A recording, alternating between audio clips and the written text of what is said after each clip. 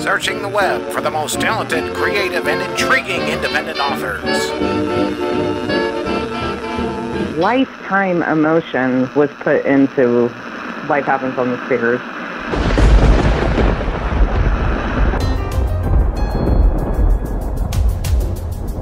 The Emit Blackwell Show, diving into the creative minds of sci-fi, fantasy, horror, and paranormal authors.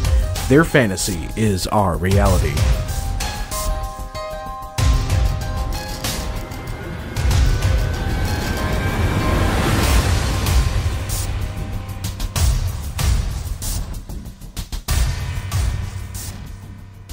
Hello, and welcome once again to the Emit Blackwell Show.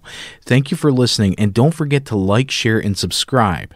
On this episode, I'll be speaking with Breakthrough Novel Award-winning author Amy Markstahler about her book, Life Happens on the Stairs.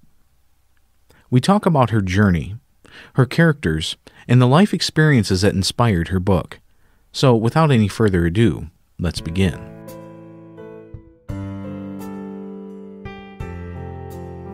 Life Happens on the Stairs by Amy J. Markstahler. Elsie Richardson's world crumbles when her dad drops from a seizure at the 4th of July festival. The reality that his brain tumor is back with a vengeance slams the 17-year-old aspiring artist and her family into intense hardship. Her mom needs to help to make ends meet, forcing Elsie into adulting overnight. On top of that, Elsie's caustic, grudge-holding brother is on his way home, and Elsie fears he will only make matters worse. Feeling alone and hopeless, Elsie does as she's told and goes to work with her mom. That's when she meets Tyler Vaughn, the grandson of her mom's wealthiest client. After he invites her to go jogging at the historical Shiloh National Military Park, Elsie is warned by her mom to stay away from the wealthy young man. Elsie gets the notice a bit too late, and so she lies about who she's meeting each morning. Over the next few weeks, Tyler becomes her secret solace amidst all the uncertainty she's facing. But when reality strikes and her private world crashes, she's forced to find her inner strength on her own. Amy J. Markstahler's Life Happens on the Stairs will touch your heart in many ways. It's a hopeful story that reminds us of the miracle of love and family, and possibly of second chances. If you enjoy realistic fiction with a love story that will give you all the feels, this award-winning debut novel is a must-read. Get your copy of Life Happens on the Stairs by Amy J. Markstahler at Amazon.com. Hi there, and I am here with the author Amy J. Markstahler. And hi, Amy, how you doing today? I am doing fantastic. How are you? I am doing great. Now, when did you actually begin writing?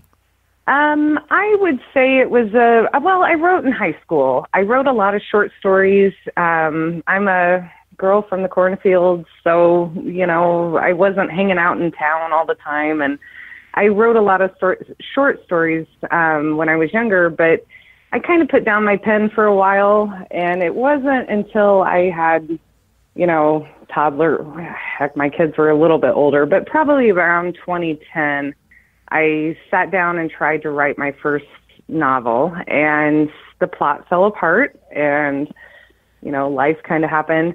And then in 2013, my son went to camp, and I shipped my daughter off to Grandma's house, and for 5 days, I was able to sit down and start Life Happens on the Stairs, which was originally called The Housekeeper's Daughter. But I noticed that there's the beekeeper's daughter, the preacher's daughter. There were too many titles that were too reminiscent of it. And eventually Life Happens on the Stairs came out of the body of the book. And so 2013 is when I started this particular story. Wow, that's pretty impressive. And you've won a few awards for your writing. What awards have you won? I had entered quite a few Romance Writers of America contests, and the first one that gave me a good hit. Those are tough contests to enter, I have to say, to anyone out there. I was recommended because it was a YA novel, go to Romance Writers of America. They've got these great contests, and they do. But after being shot down and getting some very raw feedback, in 2016, I won third place in the Linda Howard Award of Excellence. She writes romance, and I hate to confess, I've never read Linda Howard's work. I have one of her books here that I do plan on reading, but I had a friend this week, or not this week, it was this past summer, that she was like, "You won the bronze for Linda Howard Award." And I'm like, she's like, "I've got a book. I'll give it to you." And I'm like, "Okay, thank you." And then I was signed with a small publisher, an independent publisher, earlier this year, but I had at the same time entered the Breakthrough Novel Award, and honestly kind of forgot about it. Come May, it was like, "Hey, you're a finalist." And I'm like, "Okay, great." And then in June, I won. Wow. And the Breakthrough Novel Awards has changed the course of everything. Yeah, it really does help set up those new contacts and really get your name out there. And yes, one person has helped you immensely, and she's actually been on this show, Eva Lancaster, who was your book manager. How has that business relationship worked out for you so far? Eva is an angel. First of all, her book, Being Indie, was brilliant. When I first talked to her, I said, I'm signed with a small independent publisher, but I would love to have, the opportunity for you to market. And she basically said, "Will you read this book?" And, and she guided me in a way that ultimately I backed out of the contract with the small independent publisher because they weren't invested in me. Mm-hmm. It was, I don't want to just badmouth, but it was one of those that Eva and the judges had chosen Life Happens on the Stairs because of the story. Mm-hmm. And where the small publisher didn't necessarily, they weren't invested in the story. And so I took the steps to get my rights back and then go with Eva exclusively as my book manager, and it has worked out beautifully. She has been fantastic. I have a beautiful cover. She edited it. We went line by line kind of edits, the promos, and she helped me set up my website and the Twitter pages and whatnot. I already had a Twitter establishment, but she, just gave me some great promos to go along with it. And so this partnership has been exactly what I was craving all along. Mm-hmm. Like minds working to get to the like goal. Yeah, because it's almost like what you would imagine an agent would be, and then when you get into the biz, you realize that an agent is not at all what you thought it was. And I'm not saying anything bad about agents. Some agents are very dedicated to their authors, are very in contact. But when you have one person who's a book manager, somebody who's more concerned about what's between the covers than what they are about how much money they're going to make on this project, you start to realize that when they focus on what's between the covers, they're already thinking of how to make money with this project because they have so much invested into it. And right there, Eva, I want to say, if you're listening out there, I know you are, you have brought some very amazing authors to this show, and I want to say to everybody out there, if you haven't thought about getting a book manager, think again, because they're better than an agent in a lot of ways.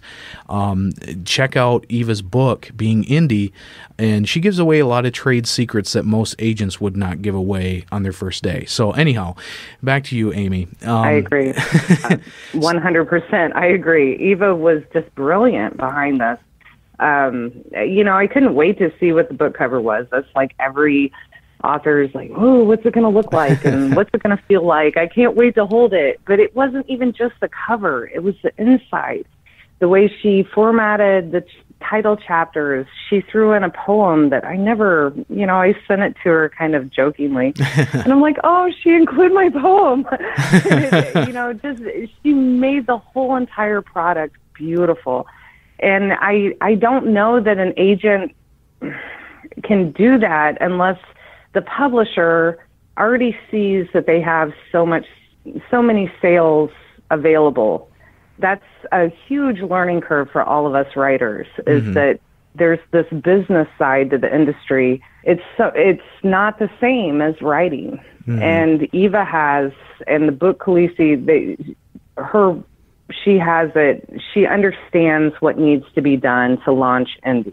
Yeah, it's almost like she takes everything and basically takes care of it as if it were her own, which is something that a lot of people would do if they really cared about something. And so, yeah, congrats to her. Congrats to you.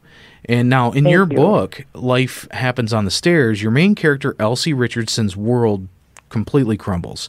When she realizes that her father's brain tumor has returned, Elsie is forced to grow up quickly. What obstacles does she face in the book? The biggest, of course, is the fact that her father is, it's terminal. And the reality of all that just kind of comes crushing down on her and her mom. The next reality that comes to life is that her brother is coming home, and they have Elsie and her brother Mark they have baggage. And even though they were close growing up, Elsie made some mistakes, Mark made mistakes, and he is, at the time, is living with his grandparents in Illinois, but they live in Tennessee. And so Mark needs to come home because, Dad's so sick. From there, Elsie just gets it piled on at once. Claire, her mom, needs help to make ends meet, and she cleans houses for the wealthy in the area.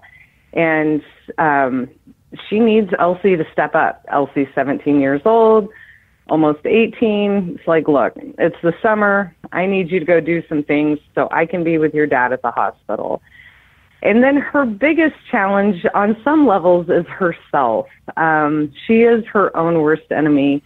And so she meets this boy that is the grandson of her mom's wealthiest client. And Tyler, he's charming, and he asks her to meet him at Shiloh National Military Park to go jogging. He's a cross-country runner, and Elsie's not thinking anything of it. She's like, a little reluctant, but she's like, sure, I'll meet you. And then, within an hour, she's with her mom later, and she's like, you do realize that Tyler's off limits. You cannot be with this boy. I need this job. And so that's when Elsie's lie begins. She's determined to see him. And so Tyler becomes this balance in the story. But yet Elsie, she even puts obstacles in her own way. She doesn't even mean to, but she does. And that's a funny thing too. I mean, you have elements of family that really, especially around this time of the year, kind of come out. They kind of come to the surface, especially like with brothers, sisters, aunts, uncles. It may be, there's divorces in the family, and it's really hard to get everybody to come together during Thanksgiving and Christmas and the holidays, because there's always some kind of bad blood between somebody in the family where you just kind of have to say, you know what, do we work this out, or do we just completely stay angry at each other? And it seems to me like that you've taken a lot of life experiences from this just because it's so real. Now, that's leading up to my next question here. Did you have elements in your own life that reflect Elsie's character? Yeah.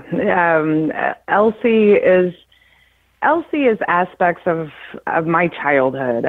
When this story was inspired by my parents and what they went through, basically my age. I'm 42 now, but my dad passed away when he was 41, and I was 12.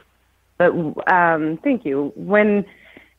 So I wanted to tell the story of what we went through. We lived in this area of Tennessee, but at the time I was 5, 6 years old. And fast forward to me being 38, and my kids are, I don't even know the math there. They're like 13 and 5 or something. And I'm like, wow, look at what mom went through. I cannot imagine losing my husband at this point. to a brain tumor. I'm raising kids, cleaning houses. And so I wanted to spill that into a story without it being a memoir. So I have to say, everything about this story, it doesn't sound like it, but every scene is fiction. Not one scene in the story actually happened for real. But my dad was dying of a brain tumor.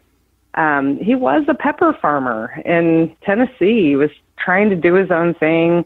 I think he had a sense of urgency, like he knew something was going on. And so he had, he was kind of an artist in his own right, and just trying to find what fit him best. His passion was, he was a florist.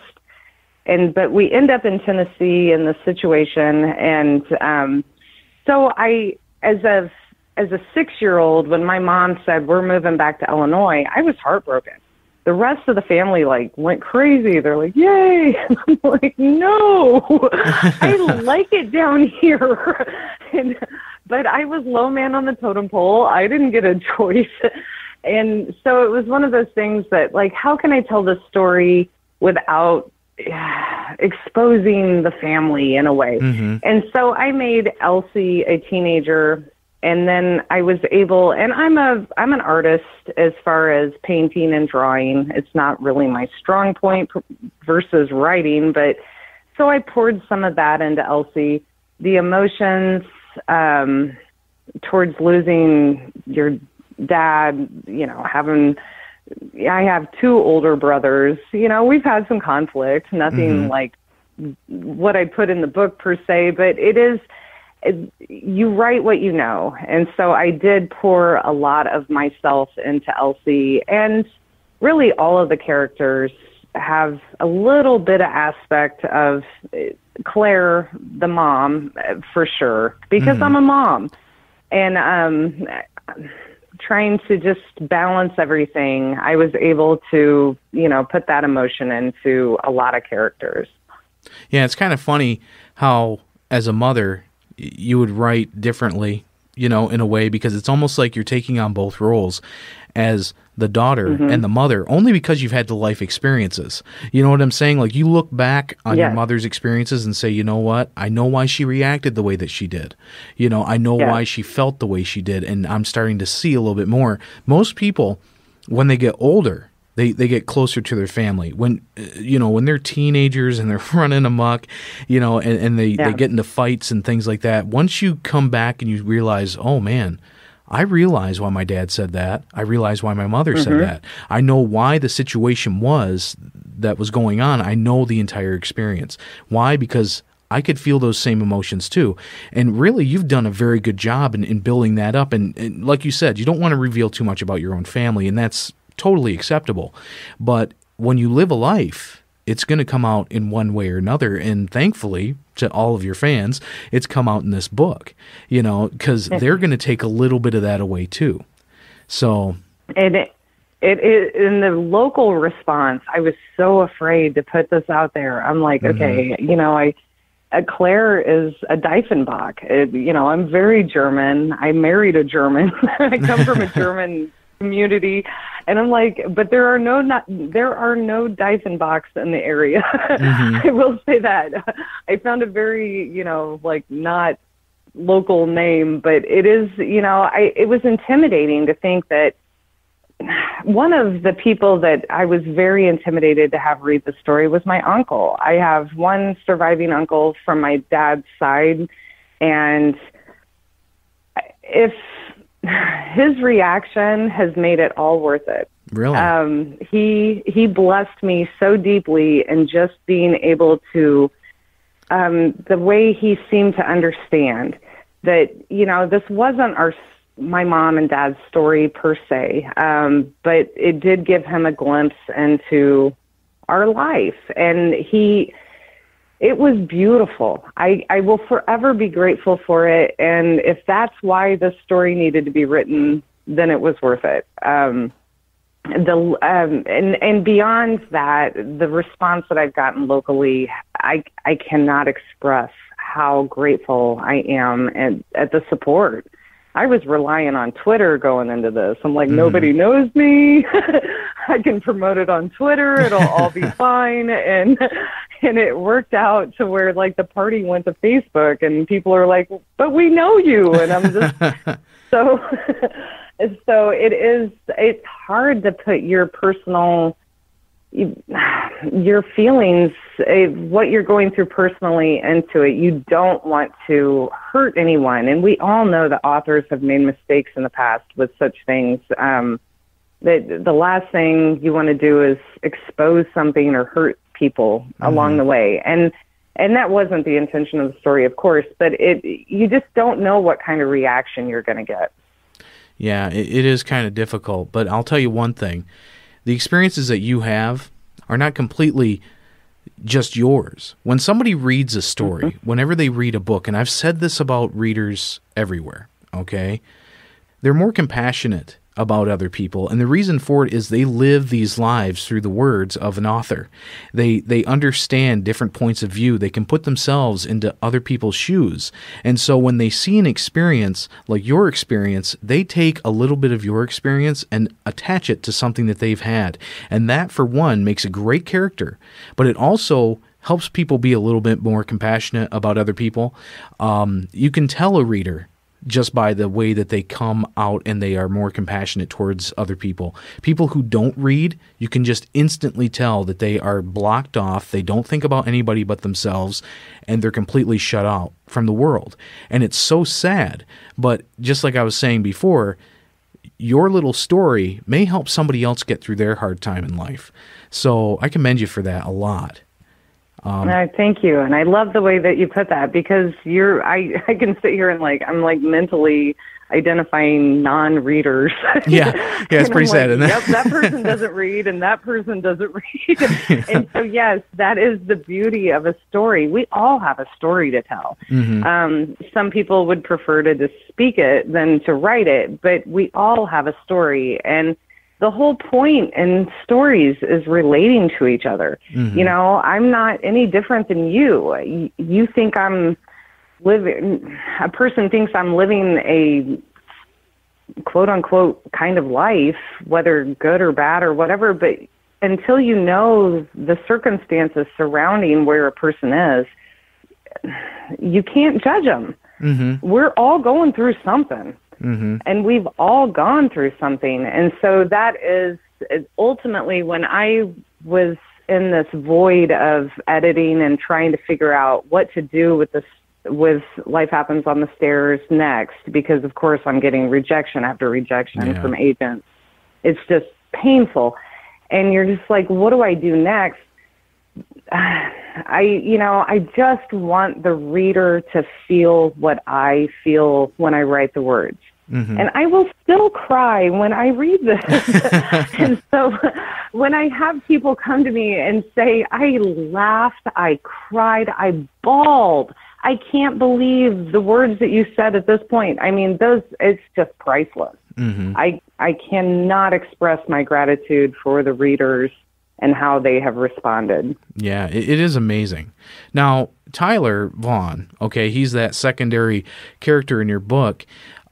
He builds up a relationship with Elsie, okay, and it's almost as though she's really kind of relying on him to take on this load of all the stuff that she's going on just through, just talking to each other. Now, did you have anybody in your life that you were able to just talk to and get things out?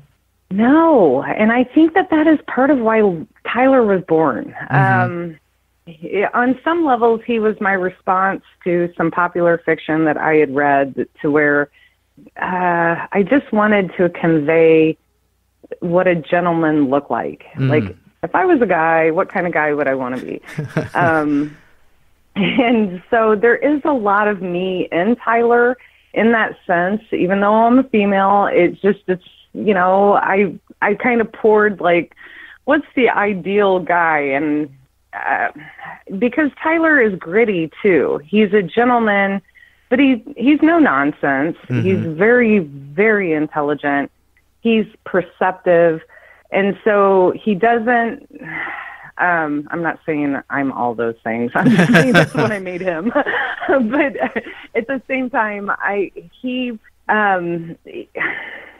Tyler was necessary for the story in my mind because the initial storyline is so heavy. You know, I literally had a judge from one of the Romance Writers of America contests. I don't know which one it was. There's so many across the country. But basically say, you know, she was like, Dad's sick, Dad dies, end of story. What you got? And I mean, I was just like, that is a really raw way to critique. And so I needed something more, you know. I did not set out to be a romance writer. However, you know, that balances the heavy of losing your dad. Everyone in the family is just in a, you know, they're just going through a season that is awful. And we all go through those seasons. And so Tyler was necessary in that sense. Yeah, I hope that answered your question. Oh, it's an excellent answer. And honestly, it really makes a lot of sense. I mean, personally, like, I go through things all the time. I have things that, you know, I have conflicts in my own mind where I'll have to kind of talk myself through them and, you know, have that other side of me that says, you know, and I hate to say this, it's almost like having an imaginary friend. You know, and I don't know if maybe it's just because I'm a Gemini or I haven't taken my meds, but no. That's awesome. I'm a Taurus. So I can feel there you go. but what it is, it's like having that person that you can talk to and just say, you know what, I want to do this. I want to do this. What should I do? And there's always, my brain is constantly thinking of a million different scenarios at a time. And as a writer, I'm sure you are doing the same exact thing, because you got to have something to bounce ideas off of. You have to have something to take your character along the ride and say, okay, not everything they're going to agree with, and sometimes they're going to agree with things, and sometimes it's just that shoulder to cry on. And if that turns into a romance, it even makes it better, because it starts out like almost as a friendship. And really, everybody out there would love to have that type of relationship where it just starts out as a friendship. You start to trust, you start to fall in love, and it does really impact a story. And so, you know, those people that were talking about your story just being, you know, father dies and all this, it's like, really, this is the spark that keeps this story rolling. You know, and it's a perfect addition to what may have been like your original draft, but this addition is great because it really does give that character Elsie almost an extension of herself, not like a mirror image, but some way for her to talk out her ideas, get them to the reader's mind, and have the reader also kind of change their ideas about what's going on, which is, you know, they say that in books all the time, that if you have a storyline that changes the character's motivations, or they come to a resolution by the end of the story that changes them personally, that's a great story. When you take a book and you write a fictional story and you change the reader's mind about how something happens, that's impactful. That's not just a good story. That's something that really hits home to your reader. And when somebody closes that cover for the last time and says, wow, you know, I saw myself in that book more than I think I've ever seen myself in any book, just because it was so real to life. And Amy, that right there is exactly what a real true life author does, is they take their story, no matter how hard, no matter how difficult it may be to tell, and they make not only the character change, they also make the reader change. And it's amazing what you've done. It really is, because, I mean, you kind of came out of nowhere doing this stuff. And I love what you just said. I cannot thank you enough for it. Exactly, because I've gotten some feedback on that from readers. You know, that's one of the caveats of being a writer. All of a sudden, you've got this piece, and then it's just like, now what do I do with it? Who's going to read it? And now that, you know, Eva facilitated this, the Breakthrough Novel Awards did, I've got all of this feedback coming in that of just like, wow, I can't quit thinking about them. This is going to stick with me for a long time. These are quotes from readers that I'm just, you know, my dad died too, and I was so related to the main character. Last night on Facebook, I heard, you know, I felt every step that Elsie was in, and, you know, I felt like I was her. I was just blown away. I'm like, okay, you cannot give me any better feedback than that. And that's a writer's dream, is that you feel that the reader feels the same thing that you do. Exactly. And the fact that they're already putting themselves in somebody else's shoes, it just gives you hope for the future. You know, it really does. It makes you feel like, you know what? Yeah, there are good people out there. And yeah, there are people who go through the same things that I go through. And yeah, you know what? Sometimes it takes a book for them to realize it, but darn it, you know, maybe that's all it needed, you know, was some words of encouragement at the end of this book that kind of resolved the situation. But anyhow, I have some more questions for you. Sure. We could keep going on forever about this because your book is really excellent. So now, thank you. Now you have written poetry. A poem was added into the beginning of this book that you wrote. Would you mind reading that to us? I sure will. I found it very sweet that Eva put it in, because, to be honest, I'll give you a little bit of backstory. She was like, Amy, I need a blurb.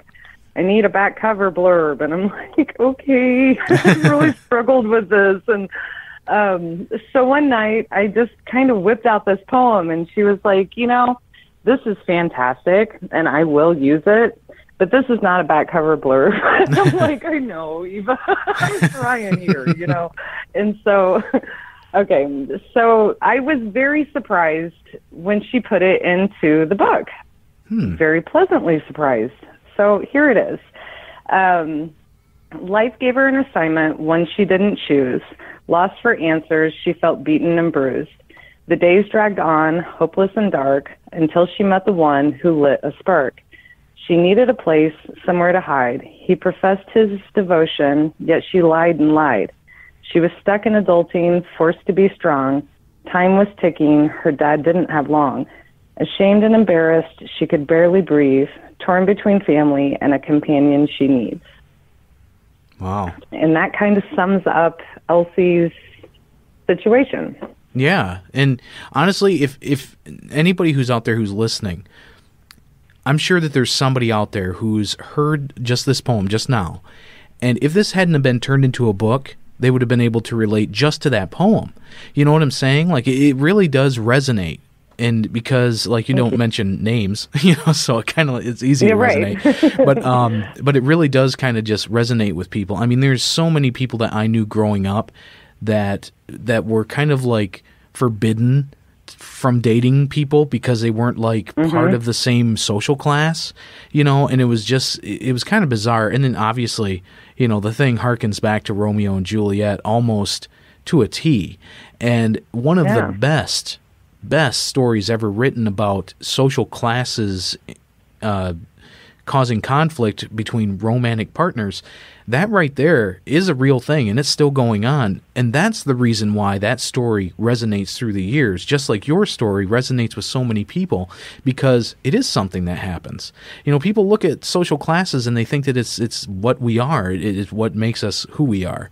But then when they read a book like yours and they say, wait a second, maybe I shouldn't be so focused on social classes. Maybe I should be more focused on the people who are good to me. And that's really all you need to worry about. You know what I'm saying? Right. Exactly. Yeah. So now, and my mom was a housekeeper as I grew up, and that influenced a lot of this. To be honest, I clean houses on the side, you know, just to make a little extra cash here or there. So that was great fuel for, you know, the fillers in between when Elsie's frustrated and that kind of thing. But it ultimately came down to when I created Tyler.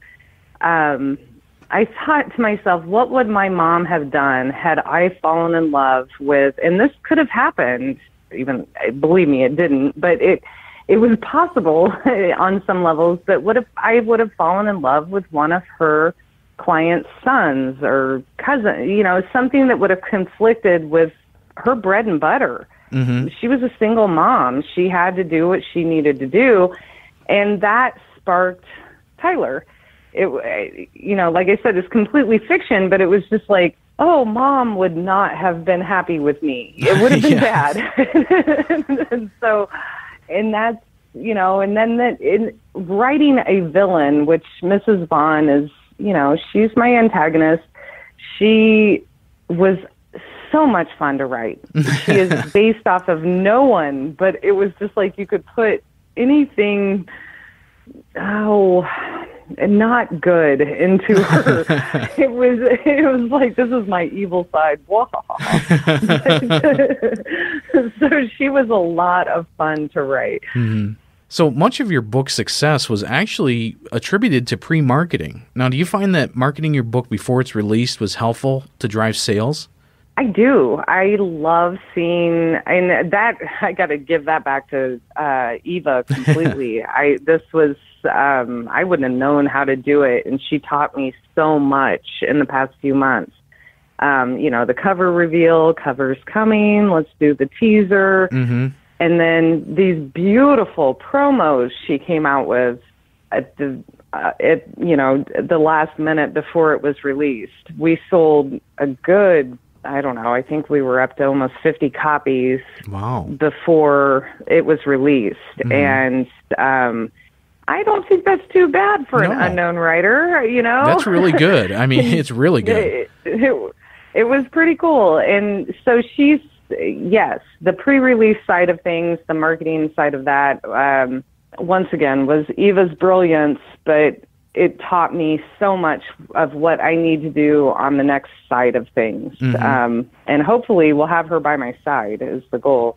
Yeah, and really, though, I mean, you think about it, with all the movies that are out nowadays, how many times have you sat there in a movie theater and you see a trailer coming up, and granted, the trailer says it's coming out summer of next year, and you're just glued to the screen. You're just like, oh my gosh, I can't believe they're actually going to make a movie of this. The Wrinkle in Time, I was glued to the screen. I was just like, are you kidding me? They're making the Wrinkle in Time movie? No way. And it was just like, I had kind of heard about it, because I'd read the book, obviously. But anything like that, mm-hmm. Especially when Harry Potter first came out, and this was years ago, I was glued to the screen. I couldn't believe it. I was like, I had just started reading the series. I didn't realize how big it was. And, most of the time, too, you have to kind of wait until like the third or fourth book for something to catch on. This thing was like mm-hmm. out the gate, ready to go. By I think the third book, they wanted to make a movie, and then they finally released it. By the fourth book, they were starting the production of it. It was just crazy that they were actually mm-hmm. producing books at the same time they were producing the first movie. I was so blown away, and really that right there is how you do your marketing, is you get your audience excited, you get your readers excited about what's coming up. And I think I actually had your book on pre-order because I saw Eva had posted it, and I was like, you know what, yeah, I'm going to get that on pre-order. And so it was just awesome. It was amazing because it did get released, for one, it's really cool when it gets released. And anybody who's out there, if you want to catch a good book, definitely wait and look around for those pre-release. You can actually search pre-release books in Amazon.com because it is cool because you just kind of get for one, you purchase it and then you forget about it. And then it all of a sudden pops up in your list and you're like, oh, wow, yeah, I finally got that book in. Yeah. So it is cool. It is very cool. So check out the pre-release books out there. Anybody who's listening, definitely check out Life Happens on the Stairs. You missed the pre-release, but that's okay. The book is still amazing. That's all right. Thank you. Yeah. So now this is your first book with the independent world, correct? Yes. Okay. Now, do you have anything that's coming up in the works, that you might be able to give a preview to our poor audience here? Right after I wrote Life Happens on the Stairs, I immediately went into another book. My family was like, really? I'm like, I got to get this story down. And so I have another story. It's called A Precarious Lead. It's about a boy who his parents are killed in a motorcycle accident. And then he is forced to live with his uncle, who is the president of a 1%er motorcycle club. He just really has nowhere else to go. And this is such a different genre for me because in the end, he realizes that the people around him are responsible for his parents' death. But he has to figure out who or why, who and why. And so it needs a lot of love. The first draft is written, and you know how it is with first drafts. You're like, I don't even know where to start, because you don't want anybody to read it, and you're like, I got to self-edit to even get it out there.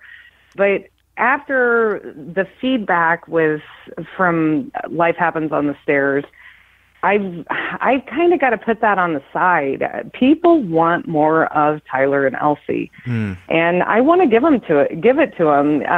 And so that is what I'm focusing on now, is where Tyler and Elsie go from here. And Tyler is going to find himself in a very tight spot, and Elsie she's kind of skyrocketing in her own career. And so how that meshes, we'll see how it plays out. But I'm really excited to give the readers more of Tyler and Elsie. I've been reluctant to do this because the first story was so personal and so much emotion, lifetime emotion was put into Life Happens on the Stairs. But I'm like, how do I add up to that? I'm not trying to be arrogant with that statement by any means. I say that with all humility. But I have found that the readers that are giving me feedback, they love these characters. And so how do you create conflict and keep the reader engaged at the same time?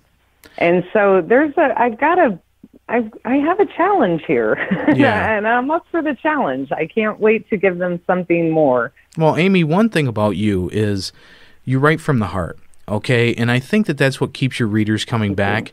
Yes, it may be Elsie. Yes, it may be Tyler. And it's good that you started them out young, because then it kind of works to your favor. But at the same time, it's like really that heartstring that gets pulled when a person reads your book. That is the trend that you need to follow. And I think you're doing an excellent job. Honestly, the biker story thing sounds like a good idea too, because I know that you're an author who could do it well and do it in such a way that adds life events into what's happening. And that's what your readers want. Your readers want a good story based on relatability and characters who fit into the same way they think. Yes. I don't know how to explain it, but the whole thing is that's what is your string of theme in your books, and I commend you for it 100%, because not every author can do it. Some authors they try to do it, but what they realize is that they're trying to match what is in the outside world to their characters rather than match their inner world to their characters, and then it just kind of funnels back out into society, and then people realize, wait a second, I've been feeling that same way too, Yeah. So yeah, I mean, I know it's kind of like hard to explain, and it's the way I think. But I relate. I know. I love the way that you're saying it, in the sense that I want to. I really want to convey reality. I appreciate sci-fi, fantasy. Oh my gosh, fantasy! How do they do it? They just have these expansive worlds that go on. My son's reading Aragon and the subsequent stories. And I mean, these books are 400, upwards of 900 pages. And I'm just like, wow, that is such imagination. I am more of a realist genre. I want to convey real life. And I think of there's a new series that's coming out, and I can't think of the name. It's not This Is Us. That's a different one. But there's a new one that's very hot on it. And I feel that it is on the same lines as mine, that you just, to express real life. And that's where I like to go, maybe giving something a little bit more trendy in the next segment, to where it's not, I don't mean to minimize cancer in any way, but it is a storyline that everyone relates to on some level. Yeah. But you don't want to overuse it. And so it's trying to find something that people can really relate to in real life. And that's where I like to roll in, whatever, that the story is about something that people can relate to because they have gone through it on some levels in some way, shape, or form. Mm-hmm. And, you could have always turned the story into a fantasy just by taking Tyler's mom and making her into a dragon. I mean, I could just see that. Exactly. I mean, they were going to put a unicorn in the middle of this, and we would have been, I'm more of a, I'm not a romance reader. I'm like a Preston and Child. I don't know if you know the Pendergast series that they write. I love Pendergast. And so I just want them to give me more, but they have a great catch because they only tell us a little bit more about Pendergast every time. And I'm just like, give me more Pendergast. And so it's becoming that kind of author to where you're able to you've got to be careful though, because you can make your readers mad if you cliffhanger and don't give them enough. And so, but I just hope to keep conveying real life scenarios that people can relate to. Mm-hmm. Now, I have one more question. Honestly, this interview has really opened my eyes to a lot of things. I'm sure it's opened a lot of eyes to a lot of listeners and a lot of authors who are also listening. And I kind of want to just ask you, as far as like any advice that you would give a new author who's starting out. Now, granted, you are a fairly new author as well, but you've gone through that stage. You've gotten to the point to where now you can pat yourself on the back because you've published your book. What advice would you give a new author who's starting out? Oh, don't give up. Just keep trying. Find a critique partner. Yeah. That was one of the beautiful things that I was given. I feel it was a prayer answered that, a friend through the Society of Children's Book Writers and Illustrators, I managed to find a fantastic critique partner, Ann Spurgeon, and she and I sat down and picked all 40 chapters apart. And Wow. She was raw and honest, and she just said it. And so I changed it. And I needed that honesty. And when we got into the rhythm of it, I went from a bloated 140,000 word manuscript down to just under 120,000. And then I was able to weed out the unnecessary phrases from there. But just don't give up. This industry is so different when you go on to the business side of things. And I, of course, like most authors, wanted to be agented and here's your traditional publisher. You got one of the top 5. You can gloat about Random House or Penguin or whatever. And, we are living in an age where we have the ability to just own it and do it ourselves. And as it's hard work, I have to think of creative ways to market. If it wasn't for Eva and the Breakthrough Novel Awards, I wouldn't probably be having this conversation. So I do attribute 90% of this to just put your book in contests. It matters. If somebody will finally see it, someone will eventually acknowledge it. And if you don't get that kind of feedback, then you will get some sort of feedback to know what you need to fix. Yeah. It is about perseverance and endurance. And just, 5 years sounds like a lot with the book that I'm just now getting published, but it only took 8 months to write. It was after I got it initially written that it became difficult. It was like, what do you do now? Okay, I'll start querying agents. Well, I didn't have a clue I burned so many bridges with agents because the book wasn't ready. And so it's a journey. It really is a journey. And my other biggest piece of advice is don't bite on the first publisher that says, yeah, we'll do it. I mean, the small publisher that I was with, I am not trying to badmouth them, but at the same time, no one had read it. They weren't invested in it. I didn't have an editor. It was they were going to do the book cover, essentially. Mm-hmm. And, you know, it was one of those that when I met Eva and this all kind of the serendipity of it all, it worked out. She was invested in the same thing as I was. And that's what you want out of an agent, a book manager, a publisher. They have to believe in your project. Mm-hmm. Yeah, it's very good advice.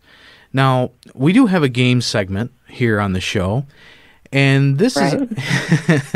I know you're kind of nervous about this. I'm a little nervous. Okay, so here's the game, right? It's called the word association game, but I've actually just recently changed that to like the mega ultra super word association game, only to show you the intensity of this game. This game is worth, get this, 12 trillion points, all right? Now, these points, you can't use them for anything. You can't put them in anything. Basically, they're worthless. But it's 12 trillion worthless points. So here we go. All right. Here's how to play the game.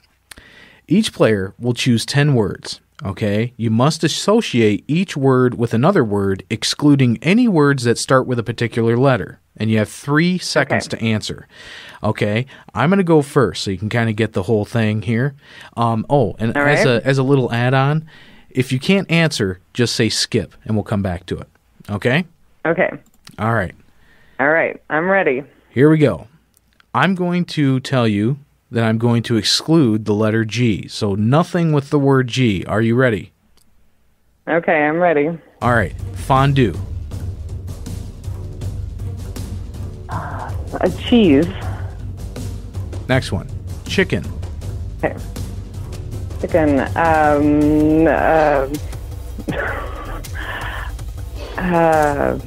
cheese, fried. Okay, that's good. House, like a house that you live in. A house. Home. Okay, skateboard. What's the name of the shoes? The shoes. Okay, my 3 seconds is up. Okay, next one. Elevator. Elevator, up. Running. Cross country. Okay. Galloping. Horse. Okay. Yellow. Sun. That's simple, isn't it? That's pretty. Yeah, I'm just picking letters and numbers. Okay. Right. Opera. Oh, Puccini. Oh, God, wow. He just throws that right out there. Yeah, right. All right. Next one. The very last one. Duck. You said G, didn't you? Oh. You were going to say it. You were going to... I was going to say goose. Yes, I was hoping you would. Oh, curses, I've lost again. Okay. Very good. All right. I'm ready for my 10. Go ahead. Okay, you can't use C. Okay. The letter C. Okay, we have fire. Coal. Oh, darn it. Okay, yes, I did. Because I'm thinking you're excluding C. I'm supposed to come up with something that starts with C. Oh, okay. Yes. Okay. Next one. Autumn. Leaves. Okay. Book. Title. All right. Admiration. Applesauce. I'm just throwing out words. Okay. That would actually be a point against me because it's not associated, but that's okay. Go ahead. Keep going. Good. You said a right word. Illinois. Alabama. You didn't say corrupt, so you're good. Excellent. Why would it be that? Oh, anybody from Illinois listening right now? Right. Okay, what was the next one? Okay, number 6. Excellent. Acceptable. Okay. Ponder. Think. Good. Baseball. Basketball. Okay. River. Stream. Nice. And the last one, because we just have to go here, staircase. Oh. I choose excellence for the last answer. Nice. At least you didn't climb it. That's good. Did you write down words that I could have messed up with? I thought about that to begin with, and I was actually using the letter R, but C, I was hoping I would stumble you with baseball and Cubs. Oh, you were supposed to say Cubs there. Whoops. Yeah. Oh, well. Yeah. You're probably not a Cubs fan. No. No. Well, anyhow, you won the game. You won the game with 12 trillion unusable, unredeemable points. Yes. I know. I don't know what you're going to do with all these points. You can probably just stick them in a closet or possibly under your stairs. Yeah. That's another pun. Okay. Over time, they will turn to gold. That could be my next story. Yeah, they just mature over time. But right. anyhow, it was a pleasure having you on the show, Amy, and I wish you all the best in your writing. I know you're just getting started, but I really see you going somewhere. If you can stay with Eva Lancaster, do it, because she's doing great things for you. And so where can people find your book, Life Happens on the Stairs? I'm on Amazon. You can just plug in Life Happens on the Stairs, and it pops up about the time you get to Life Happens. And that's kind of cool, because it's like, hey, there's nothing else out there that's hitting that. So just plug in Life Happens on the Stairs and it'll come up. And I so appreciate you having me on the show. It has been such a pleasure talking with you. And I agree. If I can roll with Eva, we're going to see nothing but success in the future. It's fantastic. So, all right. Well, but I'm also on Twitter at AJ Markstahler. I'm on Facebook, Amy J. Markstahler. Just type in my name, and you'll find me somewhere. We've pretty well gone with just Amy J. Markstahler across the board. All right. Well, thank you so much. It was a pleasure having you on. Thank you so much. I appreciate you inviting me. So it's been fun. All right. And this is Emit Blackwell signing out. Keep on reading and keep on writing, my friends. Searching the web for the most talented, creative, and intriguing independent authors. Lifetime emotion was put into Life Happens on the Stairs.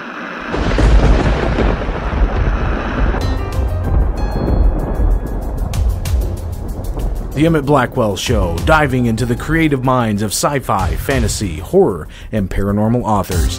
Their fantasy is our reality.